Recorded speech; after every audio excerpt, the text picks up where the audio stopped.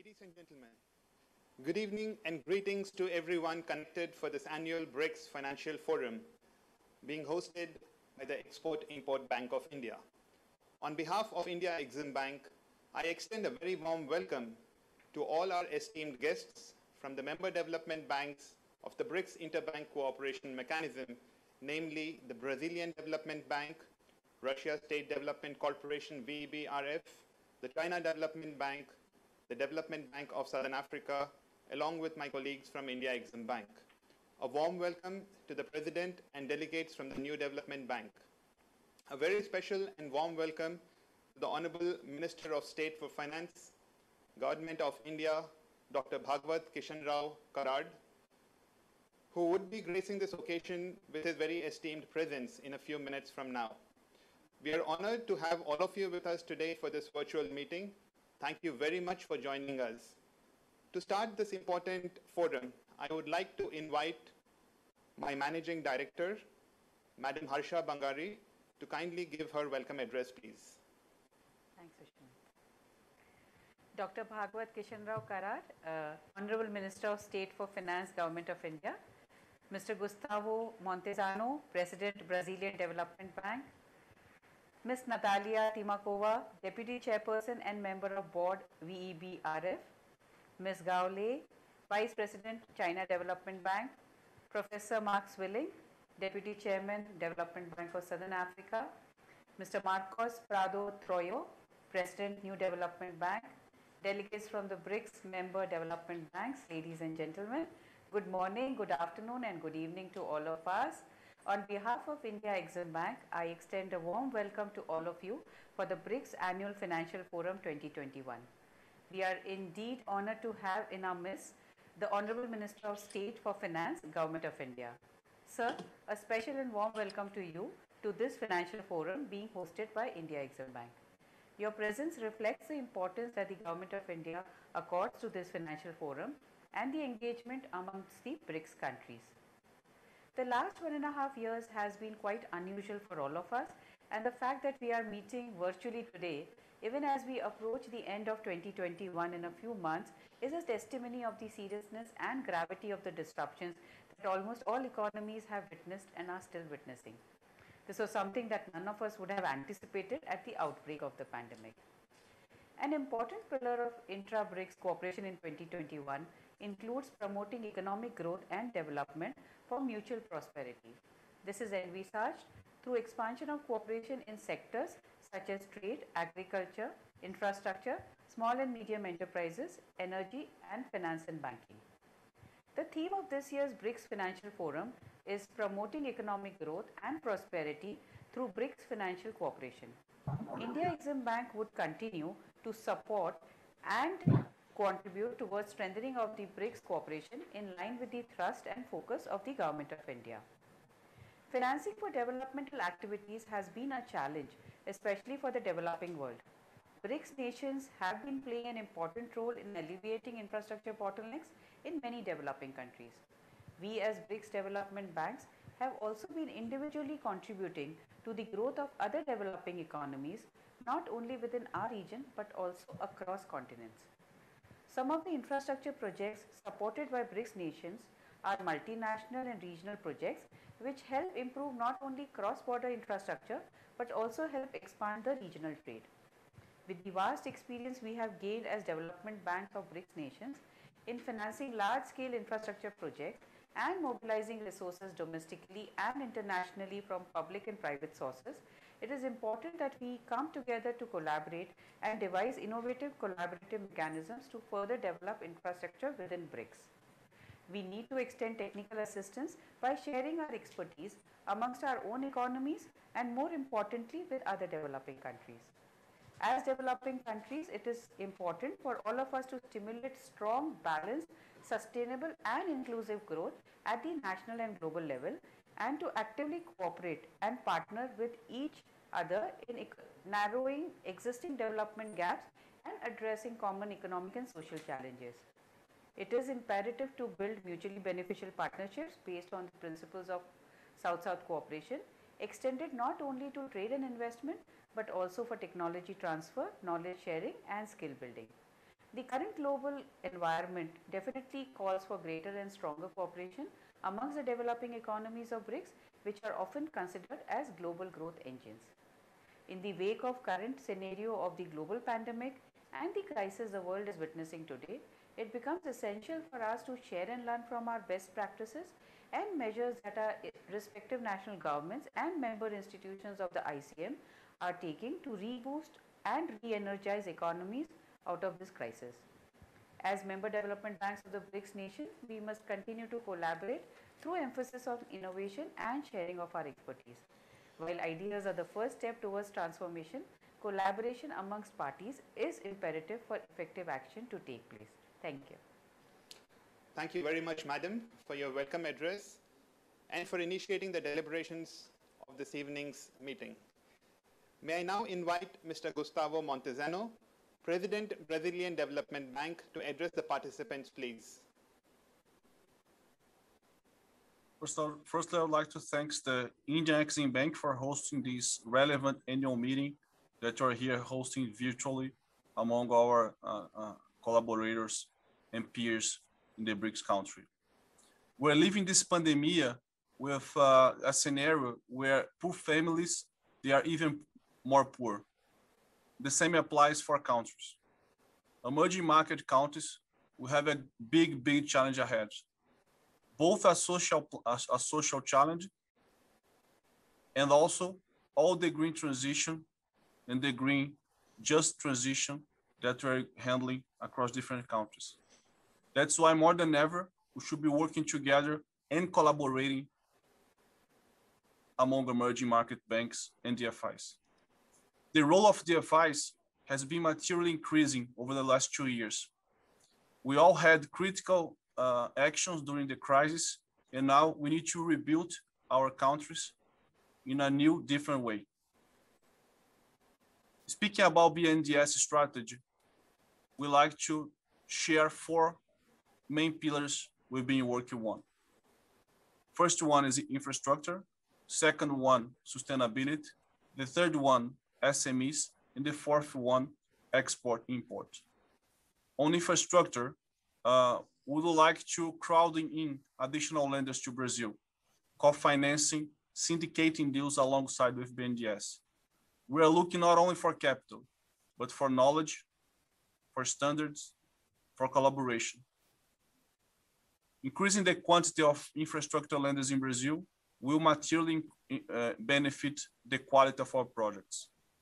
For the last 2 years, we'll be investing a lot in technical assistance, both for federal government and for regional governments in Brazil.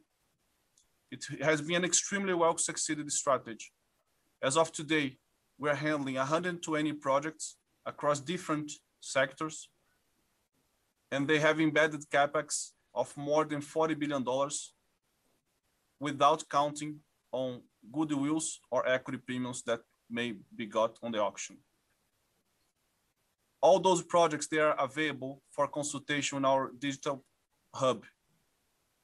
I invite all the members here and the colleagues to visit our digital website with all the projects. And the more you have additional members participating and sharing through digital contact their infrastructure pipelines, more benefit will be shared among emerging market peers. The second pillar is sustainability. We do think that if we make a green transition, but in a manner, in a way that is applied and with policies and procedures adequate for emerging market countries, that can be a benefit for emerging market countries.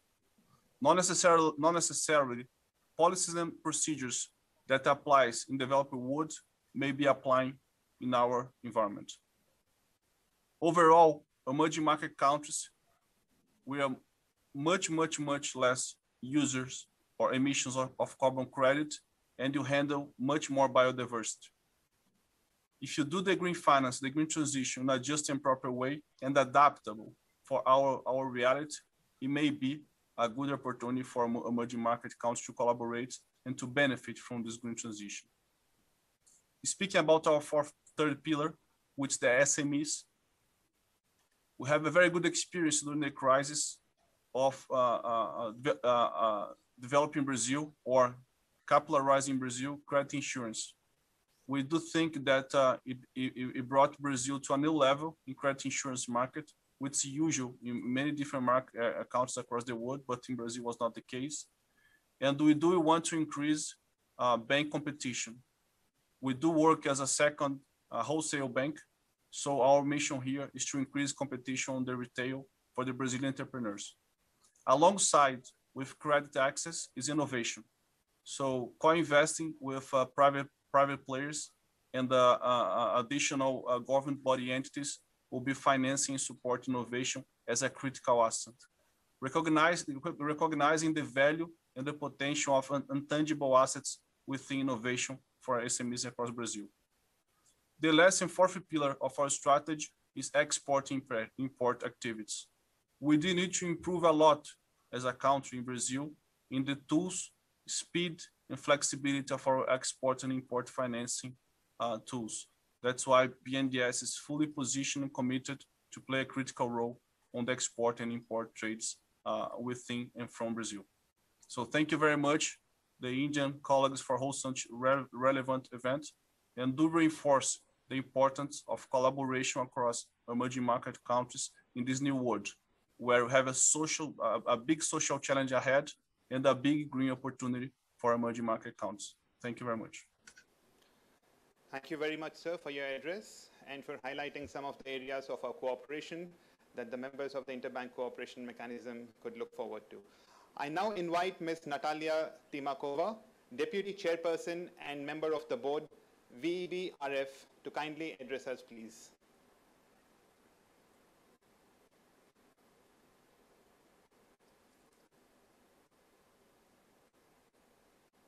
Уважаемые коллеги, очень рада приветствовать вас из столицы России, города Москва.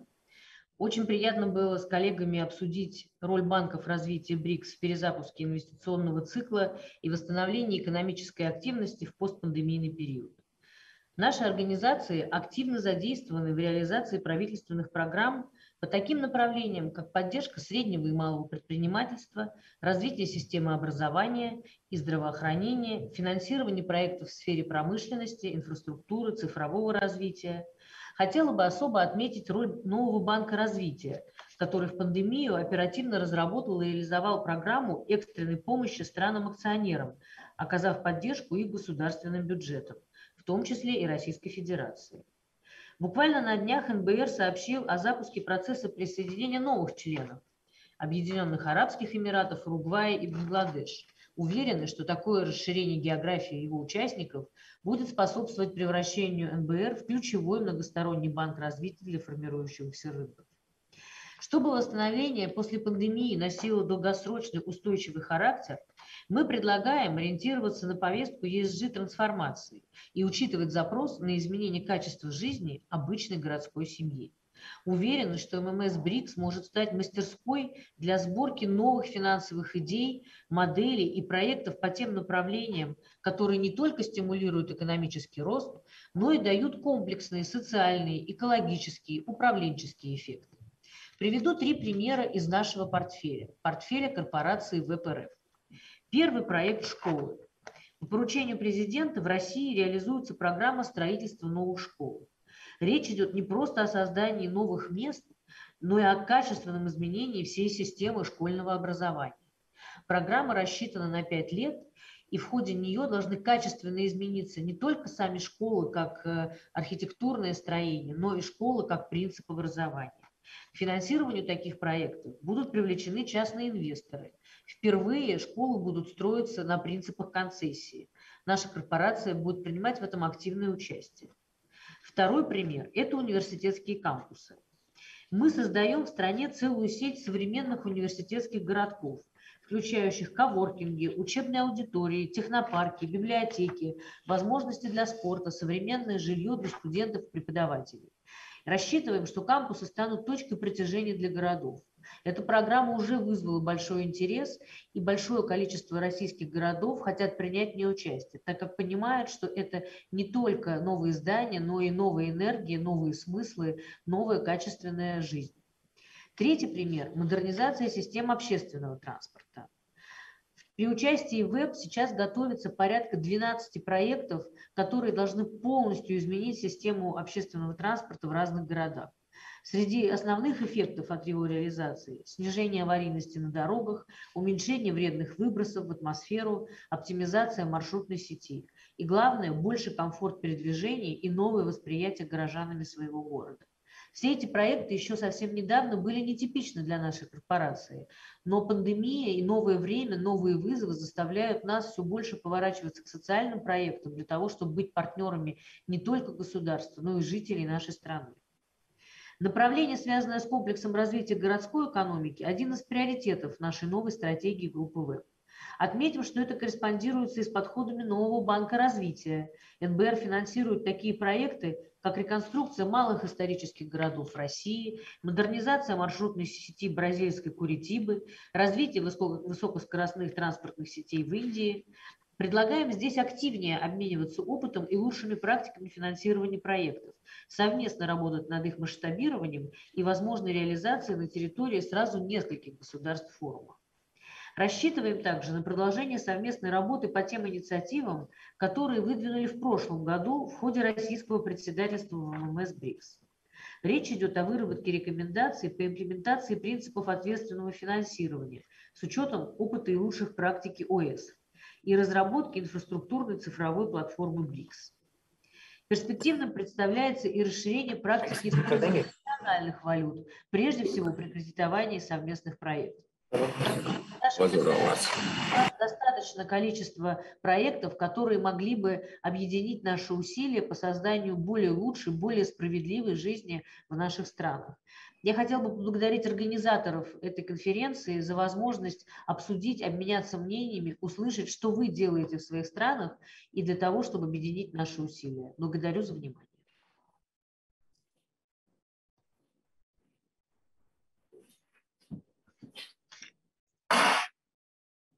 Thank you very much, Madam, for sharing your perspectives on the subject and for highlighting areas of cooperation among the BRICS, and also for sharing expertise and best practices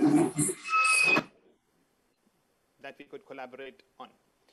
I would now like to request Ms. Gao Lei, Vice President, China Development Bank, to kindly address us now.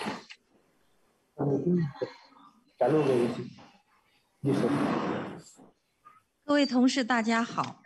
今年以来，全球疫情总体缓和，但仍在持续演变。部分国家，大家好，今年以来，全球疫情总体缓和。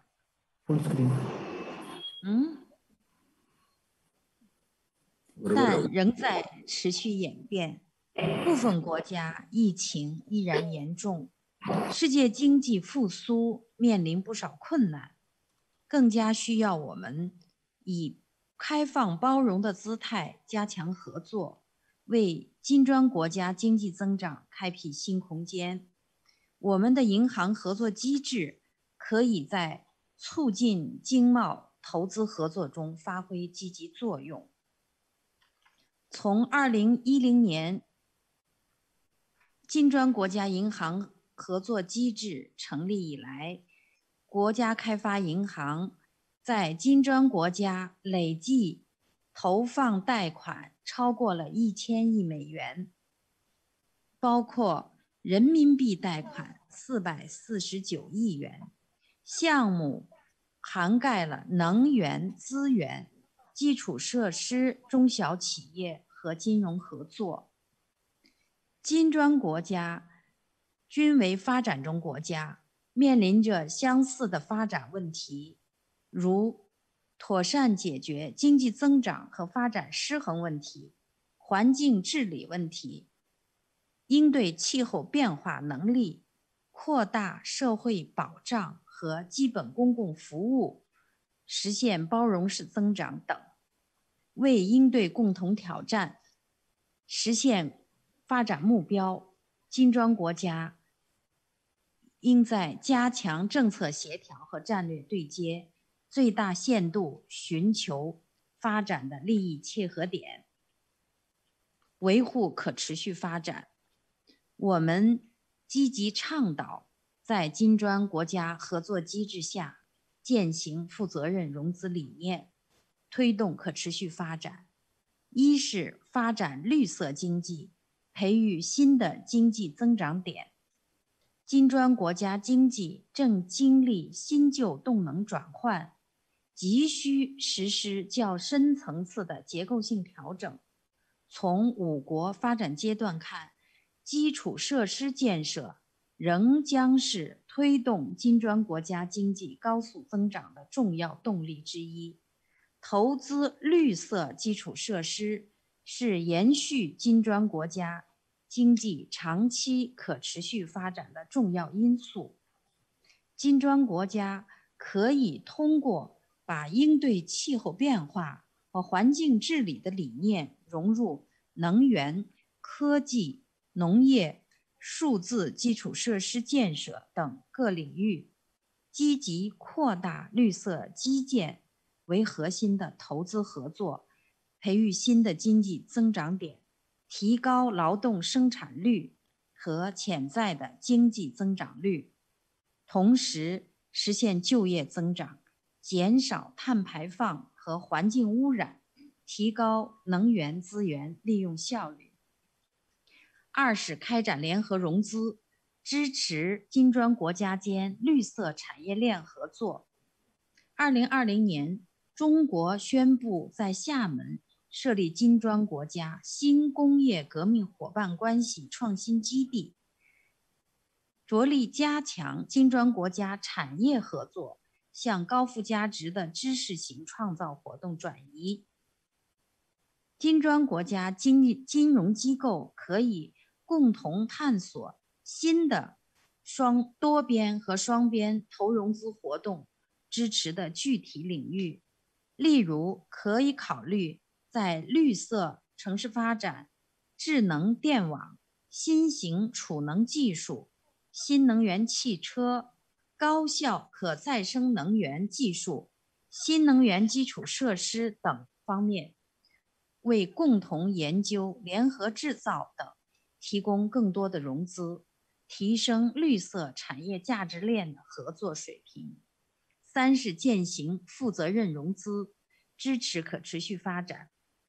绿色金融正在迎来历史发展机遇，国际上许多银行已经将环境、社会和治理的风险与机遇纳入商业模式。这种做法的普及将有助于提升全球金融系统的稳健性，成为银行可持续发展战略的重要内容。2020年，中国国家主席习近平已经向世界承诺，2030年和2060年，中国将分别实现碳达峰和碳中和。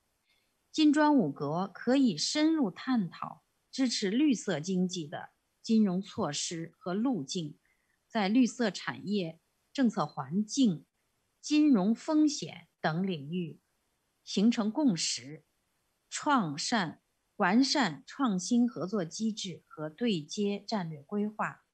在具体的融资活动中，5家银行可以共同扩大绿色信贷能力，减少来自资源和污染密集行业的风险，从产品、流程、业务模式等方面开发用于绿色经济的金融产品和服务，推动培育和发展壮大一批绿色的市场化主体，同时积极探索基于生态补偿、碳排放权、碳交易等金融创新产品，支持长期绿色项目，并推动金砖国家债券市场绿色化。中国国家开发银行愿意与大家一起参与绿色金融标准建设，完善绿色信贷管理制度和流程，系统推进绿色金融业务发展。我们也在助力中国打好污染防治攻坚战，促进绿色低碳发展。我们将深化与金砖国家银行合作机制的各成员行的合作，推动金砖国家绿色经济发展壮大，用负责任融资行动支持金砖国家实现可持续发展。再次感谢印度进出口银行。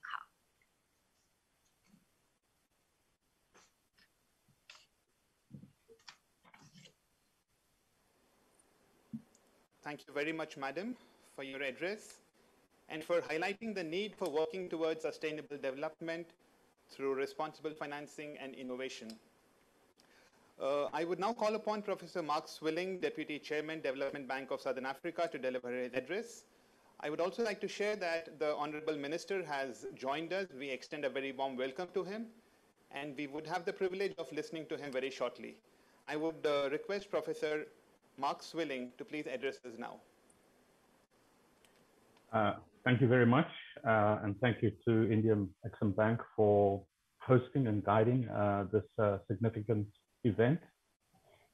I think what I want to do is just build in the spirit of cooperation, build on the references that have been made to the green economy and the energy transition. I have in my previous input really provided an overview of the Development Bank of Southern Africa's strategic priorities. I won't do that again. At the center of the conversation in the South African context is this notion that is increasingly popular at a global level of the just transition. And this really is significant because it brings together the challenge of inequality and poverty on the one hand, and on the other, the massive escalation in investments in renewables that are taking place, now over $300 billion, double total investments in fossil fuels and nuclear combined. And so the question is, how do these two come together? South Africa was the first country to refer to the just transition in its NDC. And so as a bank, we're really interested in how we think about this. And we adopted a policy framework recently. And there's basically three ways of thinking about it. One way is to say it's just an energy transition. In other words, it's about decarbonization and nothing else. So the inequality issue gets left out. The second is to say it's an energy transition where you mitigate the negative social consequences amongst workers who lose their jobs and communities impacted by coal closure. And then the third is to see the just transition as a way of leveraging structural transformation or economic transformation, and in particular, the industrialization potential that can be catalyzed if you get the prices right and the learning curves right by the increased investments in renewables, which we are doing. So if one starts to think about it that way, there may be a significant cooperation between our countries and between our banking institutions, our DFIs, to investigate what kinds of rules and what kinds of learning and what kinds of institutional capacity makes it possible for these large investments in new energy infrastructures that are going to take place, to what extent those can actually drive an inequality reduction, more socially inclusive agenda. And it's easier said than done in our experience. I think nearly all of our countries, for example, have adopted the auction mechanism for procuring energy from independent power producers. And the question is, to what extent are those rules appropriate for a just transition agenda? We've been very inspired, for example, by the way in which the Brazilians do this, which is to have a team that monitors and adjusts the criteria, whereas we've had the same basic rules for a decade, and they're out of date. So the question would be, how would we collaborate to learn from each other in these different country contexts, what it really means to have an inclusive energy transition or a just transition. And I've already referred to learning, but I think it also relates to funding. So there's a gradual build-up of significant quantities of climate finance, which is important. But like the Global Finance Facility is not that big, but the MD of the IMF and the UN Secretary General and others have been started to talk about debt for climate swaps. And that's also unsurprising because many of our countries are buckling under increased debt caused by COVID. And increased debt levels is not an appropriate place to be if you're looking for funding for investing in the energy transition. So to what extent can increased debt levels be converted into mechanisms to leverage investment through a debt for climate swap type mechanism? So I think those are some of the issues for collaboration. I think another area of collaboration that I think would be very significant for us is water. We're a water scarce country. Climate change is having negative impacts on many African countries, negative impacts from a water perspective. And it is imperative that African countries start to develop national water strategies, which is what we've just done, and then figuring out what are the financial mechanisms to support it. It's very different to energy. And again, that may be an area of greater collaboration between our institutions. So I think just let me leave it at that as a contribution to the debate and the discussion.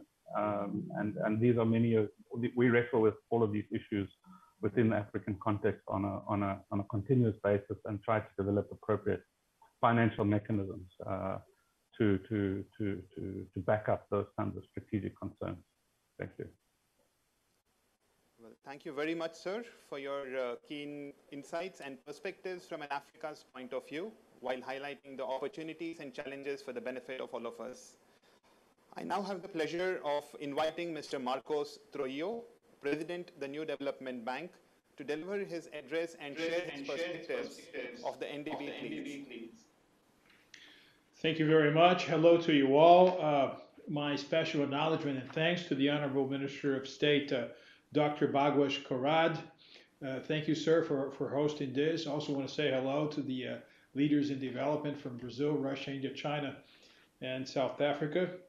You know, the New Development Bank holds its partnership with the members of this BRICS Interbank Cooperation Mechanism to the very highest regard. As stated in our mandate as an institution, the NDB seeks to complement the efforts of multilateral and regional financial institutions to support global growth and development. So promoting active collaboration with the partners around the table today, the national development banks of our NDB member countries, is an essential element for the bank to achieve its mandate.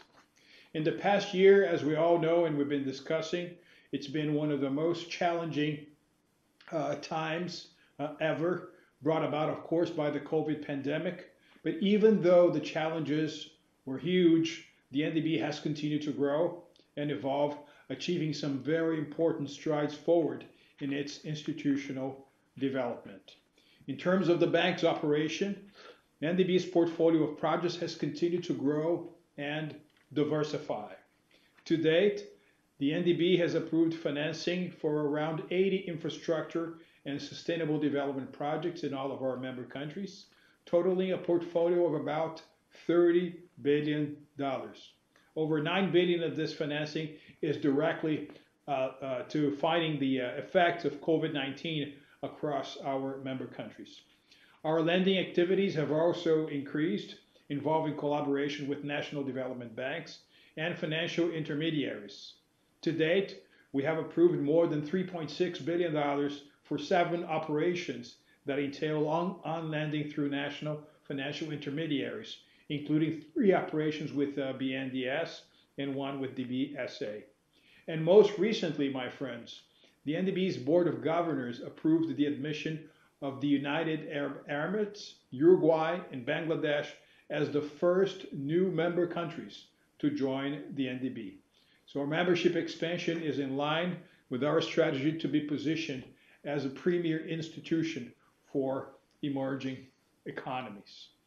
The NDB and the members of the Interbank Cooperation Mechanism may seek to further replicate the models of collaboration that have been pursued between the NDB and its national development bank partners up to date. Many of our projects seek to leverage the expansive reach and capacity of national development banks to finance interventions in various sectors and regions, in the BRICS countries. Let me give you a few examples. NDB will provide a $500 million loan to BNDES for on-lending to sub-projects that promote climate change, adaptation, and mitigation across a range of sectors. They include urban mobility, waste treatment, renewable energy, and energy efficiency. Altogether, the sub-projects will aim to help avoid around 4 million tons of CO2 emissions by the close of the decade. We may also seek to ramp up our joint support for projects that leverage technology and digital infrastructure to enhance delivery of public services and goods. A relevant project undertaken by NDB includes, for instance, a loan of $460 million provided by us to the government of Russia in order to improve efficiency, effectiveness, and transparency of the national judicial system. The project will be particularly technology intensive, implementing a set of innovative solutions to support the creation of a digital workplace in the justice system. The use of technology has been highlighted by so many of you, can also be applied more actively to ensure that projects are planned and implemented effectively.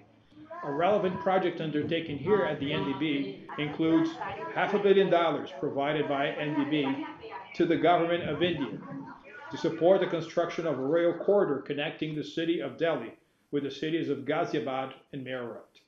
The project is making use of the latest technology to enhance planning, execution, and monitoring. The use of IT tools, such as intelligent 3D model-based process for architectural planning, has been an essential element for the project's infrastructure design. Other IT applications are being used to facilitate communication and information management in the challenging COVID-19 work environment. It seems to us that in this with COVID world or post-COVID world, more and more the traditional notions of physical infrastructure will be blended, embedded with technological tools. And finally, my friends, NDB and the members of the Interbank Cooperation Mechanism can also work closer together as a means of knowledge exchange between the BRICS countries. In May of this year, the NDB and Ministry of Finance of India co-hosted a very important conference on social infrastructure financing. The conference explored ways of explaining financing for social infrastructure with a special focus on digital technologies to improve the delivery and quality of services. The seminar was organized in connection with the BRICS 2021 agenda under India's chairmanship of the BRICS, and we are open to engaging in similar activities going forward. Well, the discussions today represent an important knowledge engagement held under India's chairmanship of the BRICS.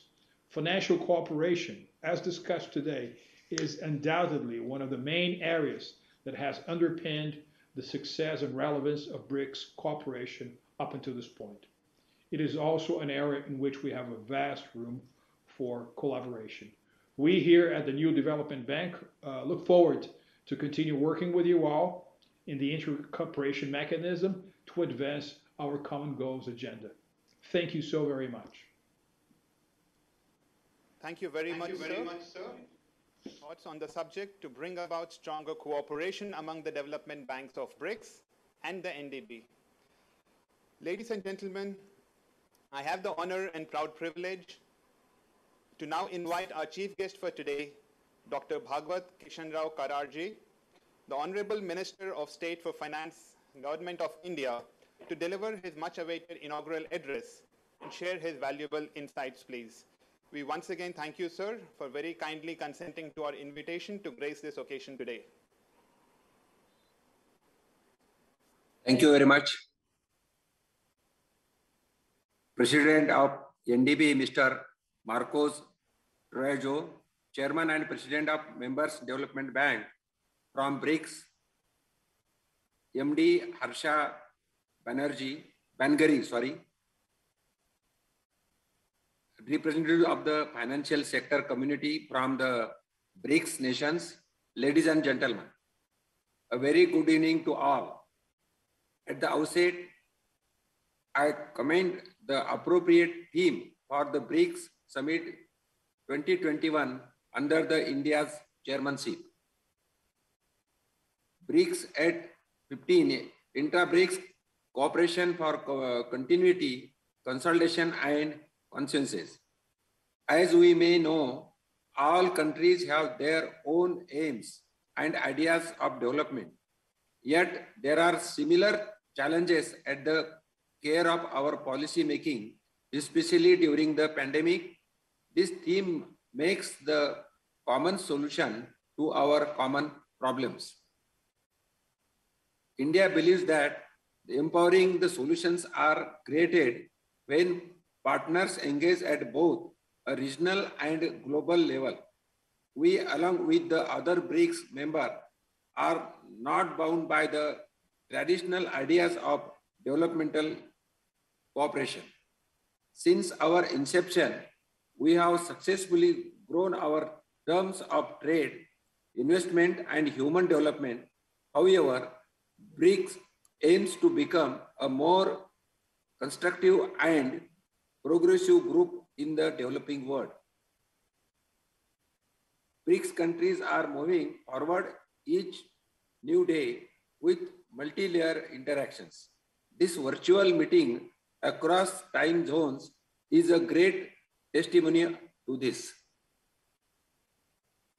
Ladies and gentlemen, India has been historically committed to developmental partnership. We believe in Vasudhaiva Kutumbakam. The word is one family. That is our motto. And we participate this in our interactions with developing countries. Our enhanced cooperation is a proof of our commitment for developing nations. However, we must now collaborate even more to tackle these challenges at times. The 5 BRICS economies offer a huge market for 43% of the world's population. The global GDP grew at AAGR, that is average annual growth rate, of 3% between 2010 to 2019. At the same time, the BRICS nations recorded a higher AAGR, that is 4%. The BRICS share in global exports has increased by approximately 3% during the same time. Most important is intra-BRICS trade has increased at an AAGR of 7% between 2010 and 2019. And intra-BRICS exports are now 10% of global exports.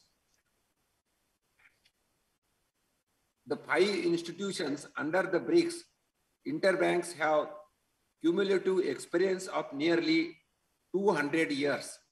This calls for their utilization in finding solutions towards the greater good of nations. I appreciate the India's Exim Bank, its thoughtful theme for the BRICS Financial Forum, promoting economic growth and prosperity through BRICS financial cooperation. The future of the BRICS inter-BRICS cooperation mechanism depends on these 5 institutions and their cooperation for sustainable investments. The partnership will spread across many areas like promoting new age products and new financial programs. Bank must ensure greater information sharing and discussion the common solutions. The new development bank is another important step to strengthen the BRICS development banks. The new development bank can mobilize resources and help grow our skill sharing practices. I also commend the new development bank for its new members, Bangladesh, UAE, and Uruguay. This takes BRICS cooperation to many more countries.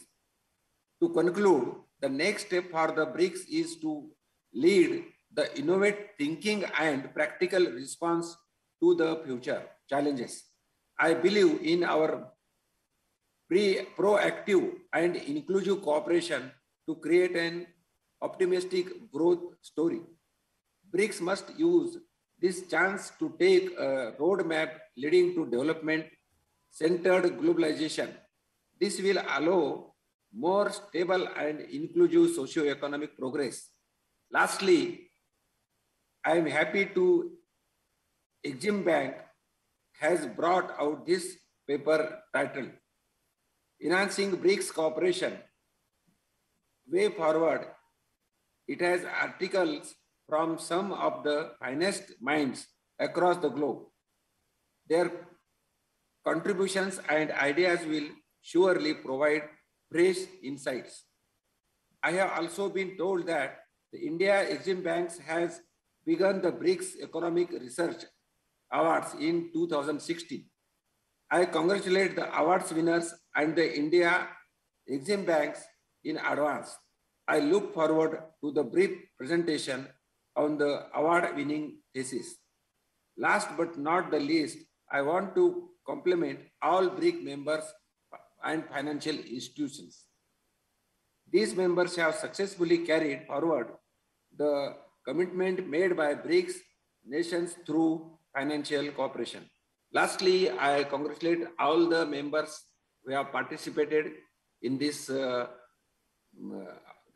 meeting, and I extend my best wishes to all of you. Thank you very much. Respected Sir, we are grateful to you for having graced this occasion with your presence and for delivering the inaugural address in this important event. We take note of your advice, observations, guidance, and suggestion to strengthen this cooperation among the BRICS nations and especially among the members of the Interbank Cooperation Mechanism. Your gracious presence, sir, has added much value to the Financial Forum, and we look forward to your continued guidance always. Ladies and gentlemen, as a tradition for the last 5 years, an important aspect of the BRICS Financial Forum is the announcement and presentation of the BRICS Economic Research Award that was instituted by India Exim Bank in 2016. I would now request my Managing Director, Madam Harsha Bangari, to please give the introductory remarks about the BRICS Economic Research Award and thereafter announce the winner of the BRICS Economic Research Award for 2021.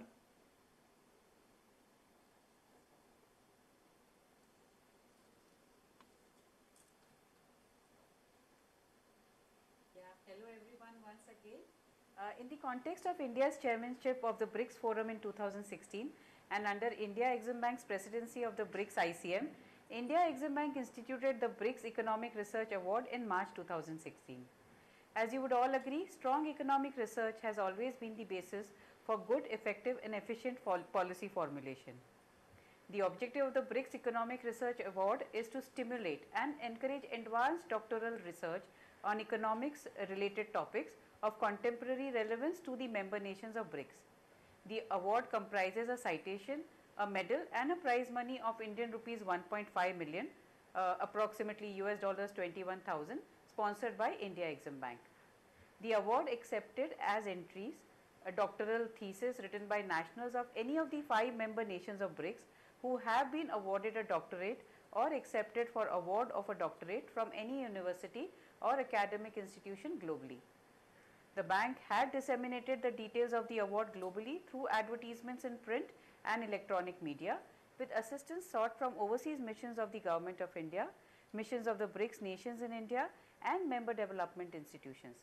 The details about the award were also widely publicized in universities and research institutions globally. We especially thank the member development banks for their kind support and assistance extended to us in disseminating the details of the award and encouraging scholars from their countries to apply for the award. I am especially happy to share that we had received an excellent response from scholars from all over the world for this award this year, representing nationalities of all the 5 member nations of BRICS. I also take this opportunity to thank all the member development banks for continuing the tradition started by India Exim Bank of facilitating the BRICS award winner during the annual BRICS Financial Forum ever since its inception in 2016. To select the award-winning thesis, Exim Bank had constituted an award jury comprising of eminent scholars of high repute, including Dr. Nagesh Kumar, Director and CEO of the Institute for Studies in Industrial Development, New Delhi, Dr. Sebastian Morris, a Senior Professor at the Goa Institute of Management, Goa, and Dr. Ila Patnaik, Professor, National Institute of Public Finance and Policy, New Delhi. After the conclusion of a rigorous evaluation process by the award jury, I am now happy to announce that the winner of India Exim Bank's BRICS Economic Research Award for 2021 is Dr. Rahul Singh. Dr. Singh is connected with us today. We would all be able to see him on our screens very shortly. A warm welcome to Dr. Singh. Dr. Singh is currently Assistant Professor at the Amrut Modi School of Management, Ahmedabad University, Gujarat, India. My heartiest congratulations to Dr. Singh for having won the India Exim Bank BRICS Economic Research Award for 2021. Dr. Singh received his doctoral degree in 2020 from the Indian Institute of Management, Bangalore, for his doctoral dissertation entitled Essays in International Trade in Post-Liberalization India. The thesis was written under the supervision of Professor Rupa Chanda, Professor Souvik Datta, and Professor Vidya Soundararajan. I would now request my colleagues to display the certificate that we would be presenting to Dr. Rahul Singh and the cover page of the research study that India Exim Bank has published based on the award-winning thesis of Dr. Singh. Thereafter, I would request Dr. Singh to briefly deliver a presentation on the key findings of his award-winning research work. The copy of the publication could also be downloaded from Exim's website. Thank you. Thank you, Madam. My heartiest congratulations to Dr. Rahul Singh. We are glad that you are able to be with us today to receive the award in person. I would request Madam Harsha Bangari, Managing Director, and Mr. N. Ramesh, Deputy Managing Director, India Exim Bank, to please felicitate and present the award to Dr. Rahul Singh.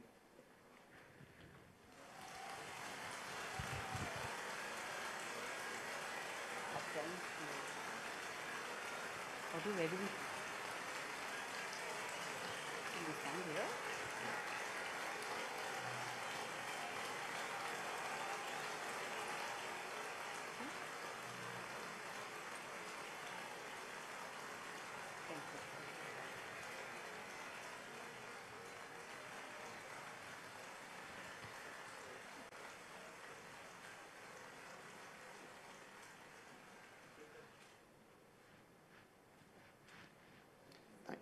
Thank you. Thank you very much. For the benefit of all who are connected with us, I would request my colleagues to please display a copy of the citation that was presented to Dr. Singh just now.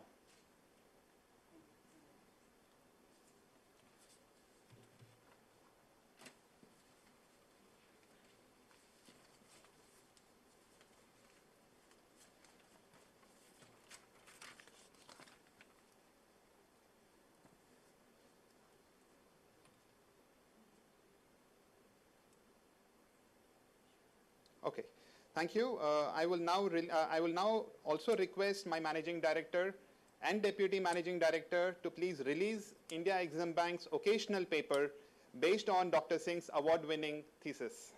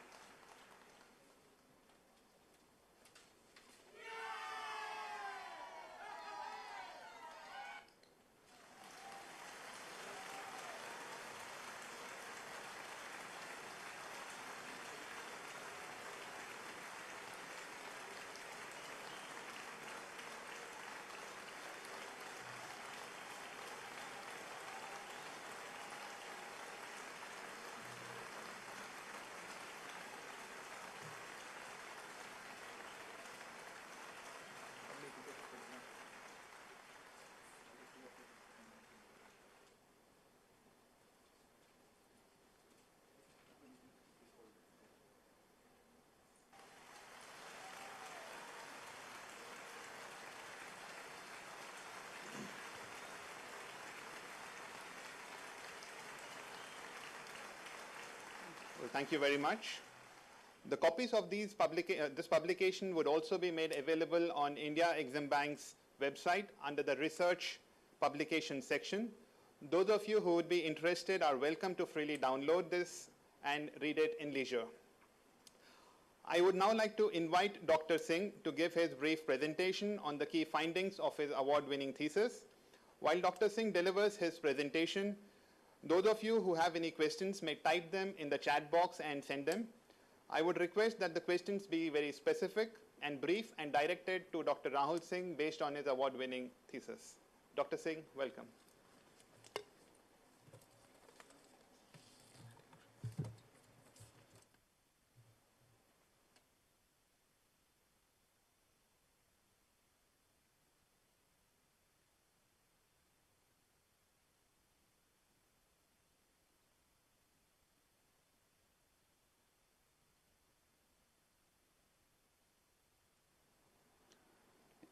I'm really honored to have received the BRICS Economics Research Award.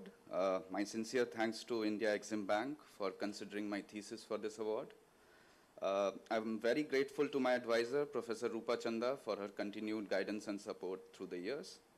I would also like to thank Professor Chetan Subramanian, Professor Vidya Soundararajan, and Professor Souvik Datta for their guidance and support through the years. Finally, I would also like to thank my family and friends who have supported me through my PhD journey. So my thesis focuses on the post-liberalization period, and the focus is on two key changes that happened in the field of international trade. So the first salient trend that we observe in the late 90s and coming into the 2000s is the increase in the incidence of regulatory measures. Developing countries increasingly started bringing in regulations that had the potential to affect international trade. So that's the first event I analyzed. The second is one of the most salient events in the last 3 decades, which is the emergence of China as the largest manufacturing exporter. And so the research questions that this thesis addresses is how do these changes impact the Indian economy? And the focus is on analyzing their effect on firm performance and also on the employment consequences of these events. So the first question that my thesis addresses is we study the effect of restrictive technical regulations on the performance of firms in the maintaining country. So by technical regulations, what we refer to is the technical barriers to trade. There has been an increase in the incidence of TBTs over the years, particularly by India, and these refer to the standards, regulations, and procedures, and these leads to changes in the production process, and hence has the potential to affect international trade. And the novelty of this study is that we focus on the maintaining country. Typically, the literature focuses on studying the impact of regulations on exporters in source countries. Here, we look at the impact of restrictive technical regulations on the maintaining country's firms. So in short, are there any costs associated with introducing regulations for the maintaining country firms?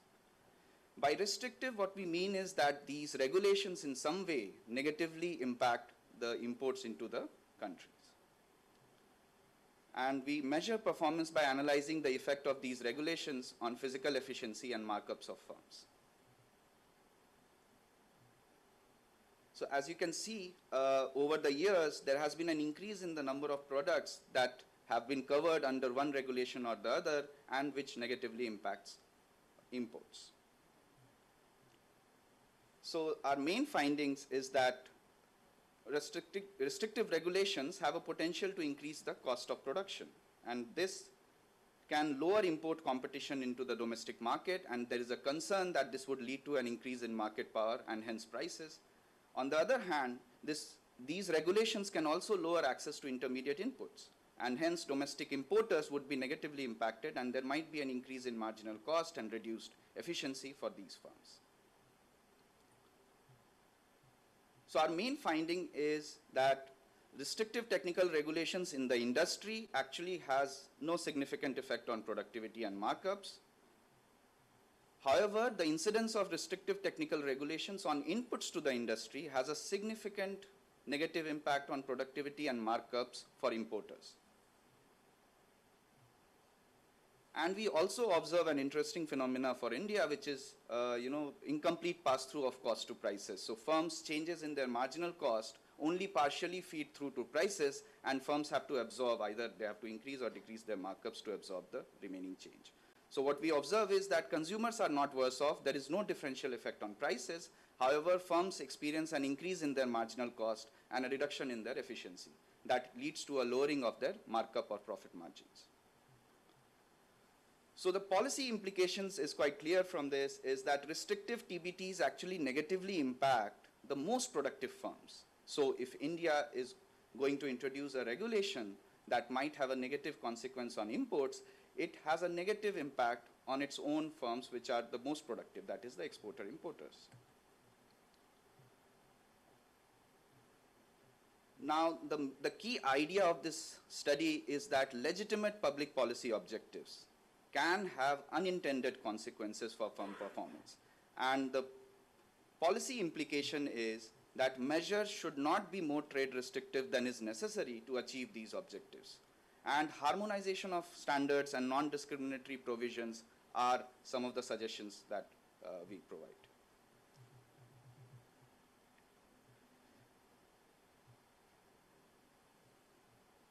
In the next part of the thesis, what we analyze is the impact of increased Chinese imports on the performance of manufacturing firms in India. As is clear from this graph, there has been a substantial increase in Chinese import share for practically any set of countries. However, one important thing to note is that India in particular has experienced a substantial increase in Chinese import share compared to the late 90s, when it was close to 3%. By the end of 2007, a remarkable 18% of all imports were coming from China. So the idea of the study is to analyze the effect of this significant event on the manufacturing firm performance in India. Another reason that Chinese imports is interesting to a researcher is that it provides plausibly exogenous variation. And increase in Chinese imports is likely to be uncorrelated with domestic demand and technology shocks, because it was driven by China's internal reform and the ensuing productivity gains in manufacturing that China experienced, and finally with its accession to the WTO in 2001. So one benefit of studying Chinese imports is we can be fairly confident that we are capturing the effect of import competition on firm performance and not necessarily any unobserved factors like demand shocks and technology shocks. So it enables clean identification, and that is another important point. So there are two mechanisms by which, two areas that we study. One is how does Chinese imports affects the manufacturing firm performance, which is we capture it through efficiency, profits, and prices. And we also look at the effect of Chinese imports on the employment of the formal sector. So our main finding is that Chinese imports actually lead to a large reduction in marginal cost for Indian manufacturing firms. So it is actually good for Indian manufacturing firms, especially for the formal sector. We find that there is an increase in Chinese import competition, and that forces manufacturing firms to adjust, become more efficient by reducing their marginal cost. And also, Indian manufacturing firms experience an increased access to imported inputs from China. That really leads to a reduction in marginal cost for these firms. However, what we find is that these savings are only partially passed through to prices. Only about 30% of the cost savings are passed on to prices, and there is an increase in firm markup. So overall, the primary beneficiaries of trade with China seem to be the manufacturing firms, while consumers also experience some reduction in prices.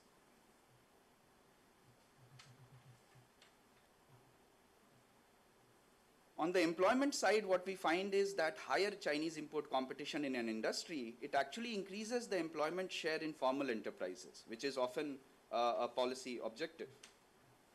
There is an absolute increase in total formal enterprise employment. Employment in the formal sector actually increases in absolute numbers. This is dominated by the most productive firms. Firms which were most productive, they actually expand at the expense of less productive firms. And an important point here to note is that this expansion is driven by increase in contract employment, which do not carry any firing cost. We also observe a decrease in informal enterprise employment. Informal enterprises typically are less productive, and what this suggests is that they are not able to compete with Chinese imports, and Some of them shrink and others exit the market, and those resources get reallocated to the more productive formal sector. So this is suggestive of the reallocation of employment from the less productive informal enterprises towards the more productive formal enterprises. So the key takeaway from the findings of this study is that Chinese imports actually have had a positive impact on the Indian manufacturing sector. And as I discussed earlier, this was due to the reallocation of resources due to import competition from China.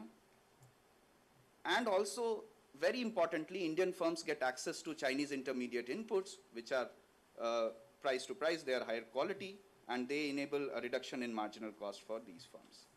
So one thing to note is that the informal sector, it's very clear that it was negatively impacted due to increased Chinese import competition, and policies enabling reallocation of these workers to other sectors which can absorb them would be useful. So something like a social safety nets for affected workers could be the way to go.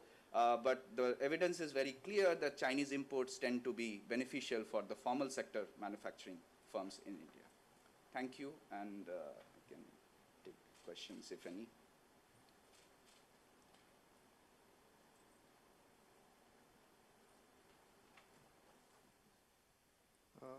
Thank you very much, Dr. Singh, for that very interesting and articulate presentation. I'm sure many of us would be very keen to read through this work in detail and deliberate upon the findings of this work offline with you directly. With the permission of the chair, we could perhaps have a few minutes of question and answer session. And those of you who have any questions may type them in the chat box. We have already received a few questions, and I would hand them over to Dr. Rahul Singh, and I would request him to choose a few questions and answer them, please. Thank you.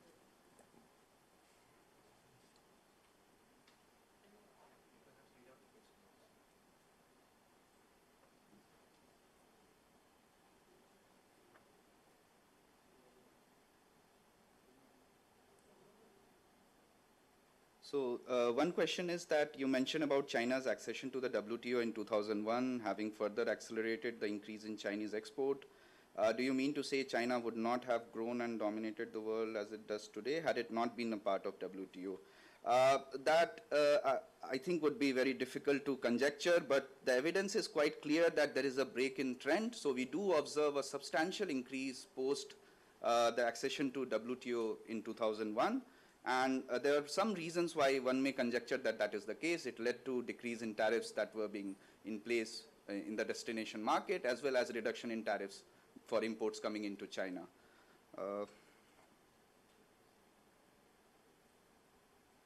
How has TBT been impacting India's export capabilities? So I did test some of these hypotheses. So the TBT regulations I studied, they tend to have no effect on exports. So neither negative nor positive, so statistically insignificant effect on exports. But that is one point of evidence. We need much more work, and that's an excellent question, I think, worth exploring.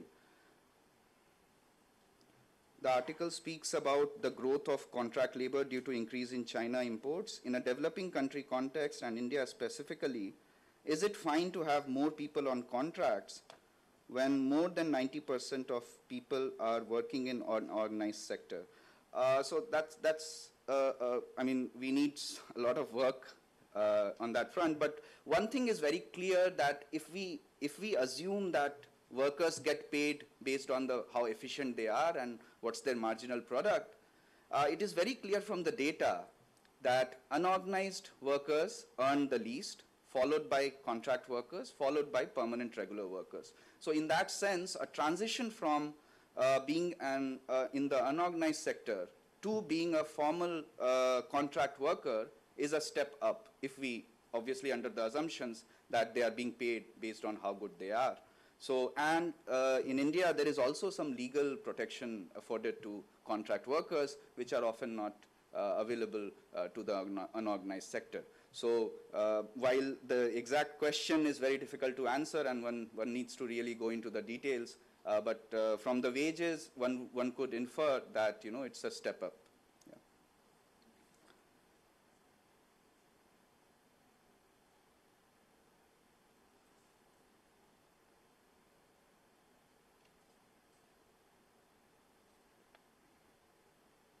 Okay, the essay mentions that the analysis uses detailed data on sales and physical quantities at the firm product level for Indian manufacturing from prowess to study the effect of Chinese import competition on prices and its underlying components. Is your analysis sector agnostic? If not, was there any differences in terms of impact of Chinese imports across sectors? Also, have you considered the impact on Indian SMEs, considering you have used sales data from prowess? So that's a good question. So yes, so the results I'm reporting are the average effects, and we did not really see too much heterogeneity, consistent heterogeneity across sector based on certain industry characteristics that we tested. In fact, in another paper, we do look at using the entire Indian manufacturing sector using annual survey of industries, and the same results hold up. We do see a reallocation from less productive manufacturing firms to the high productive manufacturing firms. So what we do see from prowess data, where always there is this concern that we are missing out on the small firms, the results are corroborated when we look at it using the annual survey of industries. So my sense is that these results are robust, and it holds for the entire distribution of at least the formal manufacturing sector. Yeah, I think.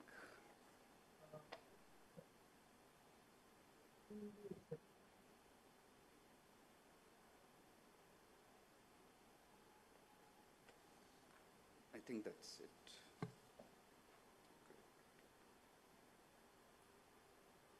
Any other questions? Well, thank you very much, Dr. Singh. Well, I'm sure there would be many more questions. And once people download your publication, they will get an opportunity to interact with you and to share their queries with you. Due to the paucity of time and being aware that this is spanning from Brazil to China, and it's already quite late in China, we will come to a close of this session now. Well, thank you very much to all the participants and for asking their questions, and thank you very much, of course, to Dr. Singh for very patiently answering them. I also take this opportunity to announce that India Exim Bank's research publication titled A Compendium on Enhancing BRICS Cooperation, The Way Forward, has been uploaded on India Exim Bank's website. Those of you who are interested to download the publication are encouraged to visit Exim Bank's website and please download it and read it. This is a compendium of articles by leading global thinkers, economists, practitioners on various topics of contemporary relevance to BRICS. So I'm sure most of you would find it very interesting. Well, as we come to the close of this session, I would request Mr. N. Ramesh, our Deputy Managing Director, to kindly propose the formal vote of thanks on behalf of India Exim Bank. Thank you very much.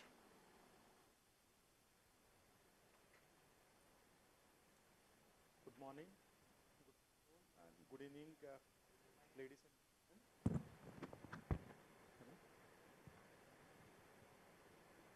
Dr. Bhagwat Kishan Rao Kararji, Honorable Minister of State for Finance, Government of India. Mr. Gustavo Montezano, President, Brazilian Development Bank, BNDES. Ms. Natalia Timakova, Deputy Chairperson and Member of Board, VEB.RF. Madam Gaule, Vice President, China Development Bank. Professor Mark Swilling, Deputy Chairman, Development Bank of Southern Africa. Ms. Harsha Bangari, Managing Director, India Exim Bank. Mr. Marcos Troyo, President, New Development Bank, delegates from the BRICS member development banks, ladies and gentlemen. As we come to the conclusion of today's program, on behalf of India Exim Bank, it's my privilege to propose a formal vote of thanks to all dignitaries and guests who have joined us for the BRICS Annual Financial Forum organized by India Exim Bank. I express my sincere thanks to Dr. Bhagwat Krishnarao Kararji, Honorable Minister of State for Finance, Government of India, for his gracious presence and for delivering his inaugural address. Sir, your encouraging presence and insightful remarks have indeed added value to the important financial forum. A special thanks to the heads of the members of development banks, Mr. Gustavo Montezano, Ms. Natalia Timakova, Ms. Gaule, Professor Mark Swilling, and Mr. Marcos Troyo President, New Development Bank, for your very active participation in the deliberations and for your incisive perspectives on the subject. All of you have very specifically mentioned on the 3 I's of the development finance, infrastructure, investment, and innovation.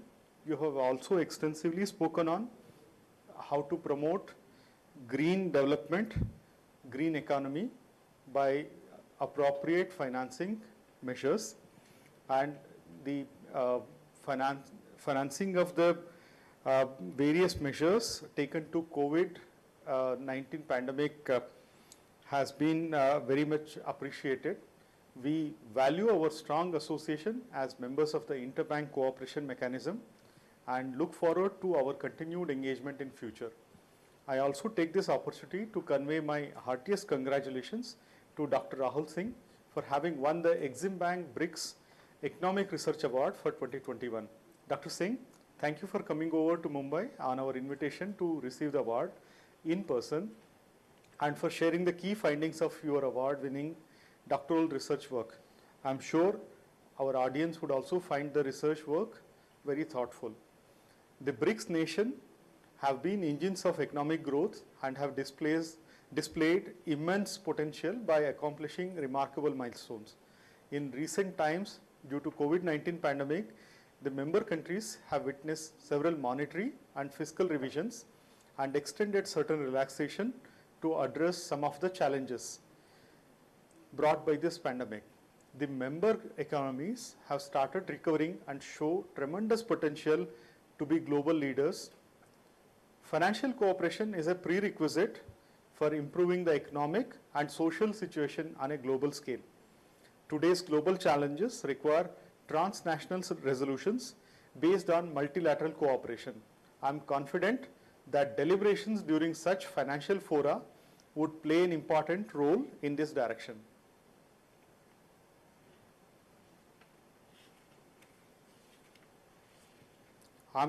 I thank you once again to all of you for participating in this deliberations. Thank you very much.